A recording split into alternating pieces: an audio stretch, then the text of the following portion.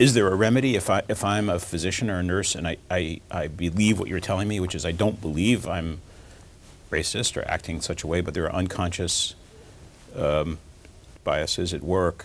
Can I unlearn them? Can I work my way out of it? And if so, how? There are a number of strategies that have been shown to be effective. One of the basic override, well, I would say two things. The first thing is to realize that that could be me.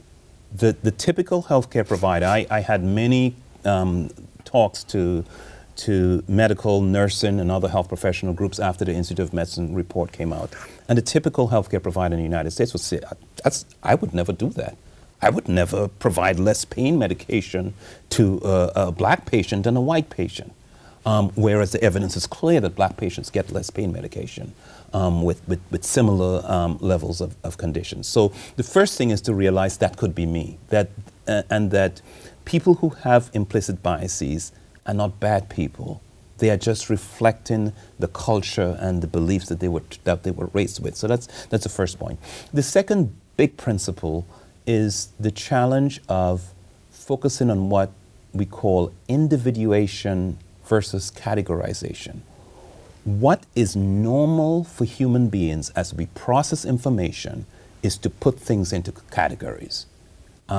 So I see you, and I don't see you as a unique individual, Don Berwick, but I see you as a middle-aged white male. I've put you in a category, and in my mind, there are lots of associations that comes with middle-aged white male. So it's how do you look at a person, at your patient, at your client, and see that person as an individual, and try to understand the individual context of that person, as opposed to instantly seeing them, which is natural, because that's how we deal with the complex cognitive information we have to manage every day. We put things into categories. It simplifies life. It helps us to navigate our social world. So it's normal for us to do that. So that's one general principle. There are a range of other strategies that have been shown to be effective. One is trying to put yourself in the shoes of the other. So you have a patient who was an elderly black male, and if you stop and wonder, I wonder what his life was like, and what was it like for him to grow up in this society, and what are the things he encountered. So the extent to which you try to walk a mile in someone else's shoes, that is another strategy that has been shown to be effective.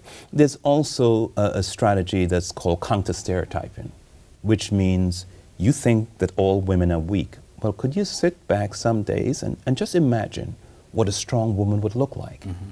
And imagine that women could be strong. So those are a number, but they're broad range of psychological strategies that have been shown in very careful laboratory experiments to minimize the occurrence of it.